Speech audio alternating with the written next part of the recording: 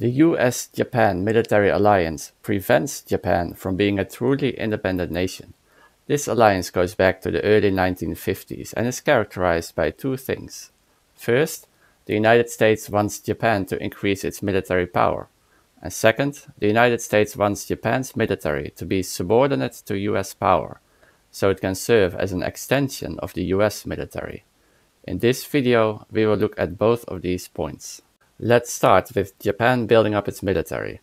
As discussed in the previous video, Japan's constitution, specifically Article 9, places strict limits on what kind of military Japan can have.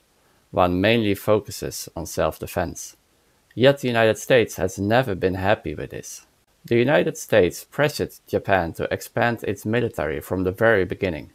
The goal was to use Japan to help contain and possibly fight against the Soviet Union. Already in 1955, Washington told Japan to increase its military capabilities and cooperate strategically with the United States in East Asia. In 1960, Tokyo and Washington negotiated an important security treaty in which the United States would provide defense assistance to Japan, and in exchange, the United States would be allowed to establish many military bases on Japanese soil.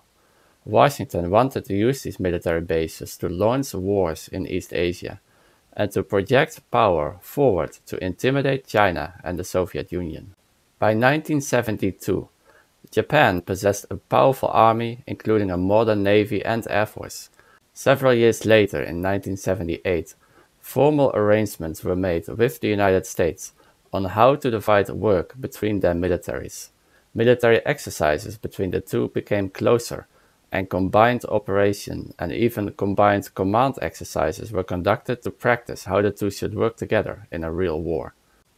By the end of the Cold War in the early 1990s, Japan's military was not only one of Asia's most advanced. Japan and the United States were also exploring on how Japanese forces could support US military operations in the Pacific. Interestingly, with the Soviet Union gone, US governments did not stop pushing Japan to build up its military and to integrate it even more with US forces. Then, in 2004, Japan passed a law that allowed for collective self-defense. This means that when a close ally of Japan is being attacked, Japan's military can come to the allies' aid.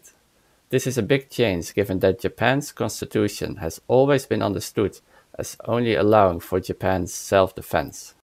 About collective self-defense, with the rise of China and Washington's hostile attitude towards Beijing, it is very clear what this means. It means that if the United States and China get into a military conflict, Japan, even when it's not attacked itself, is allowed to fight alongside US armed forces.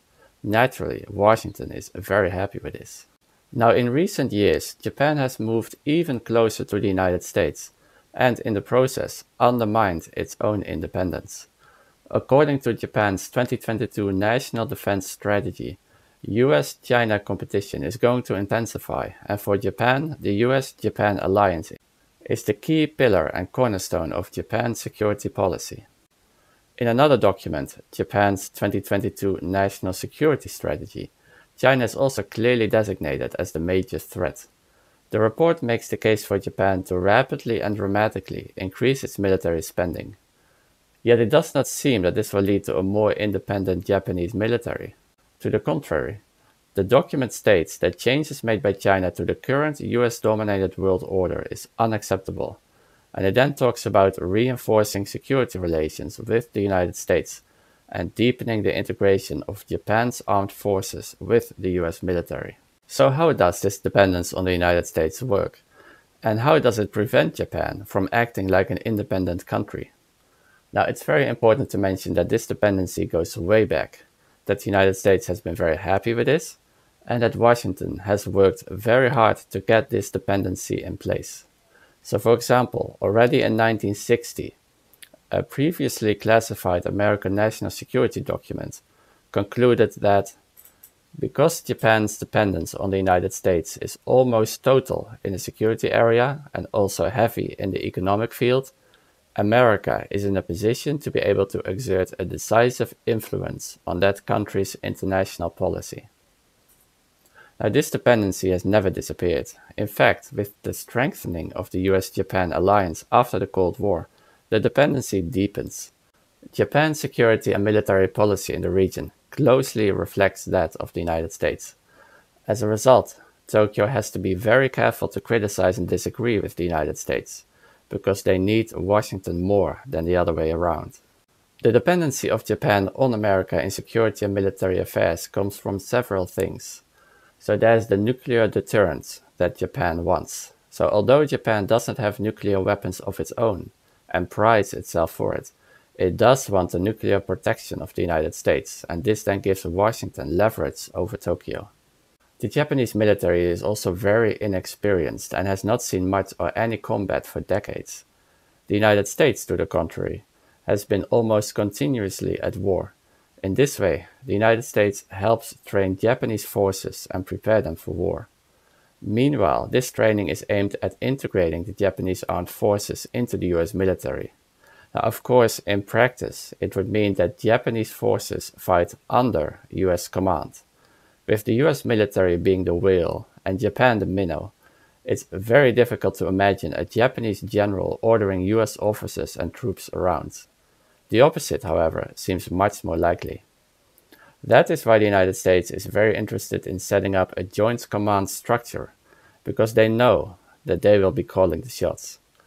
Perhaps a command structure following the South Korea-US military alliance, in which US officers staff key positions, including the commander-in-chief position, would serve US interests greatly. Also, Japan uses a lot of US equipment and is thus dependent on continued US weapons sales and weapons training. There are also the US military bases on Japanese soil that serve as a reminder to Tokyo that the United States has a powerful military presence in the heart of Japan. And finally, the existence of the US-Japan alliance, which creates mistrust and tensions between Japan and other countries in the region that are not part of the alliance, stands in the way for Japan to develop its own cooperative relationships with its Asian neighbors like China. And this is perfect for Washington because it means that Japan will stay on its side. Now, how can Japan escape this dependency and be more independent? By loosening military ties with the United States. And to compensate for decreased US military support, Japan can build up its own military in a way more independent from the United States. It means that weapon systems and training should be built and conducted more independently. Then, with more room to maneuver politically, Japan can finally have an independent foreign policy that takes care of Japanese interests, without always having to check or ask permission from Washington. Japan could even take on a more neutral position in the U.S. China Cold War, and by doing so, prevent it from being dragged into another US war.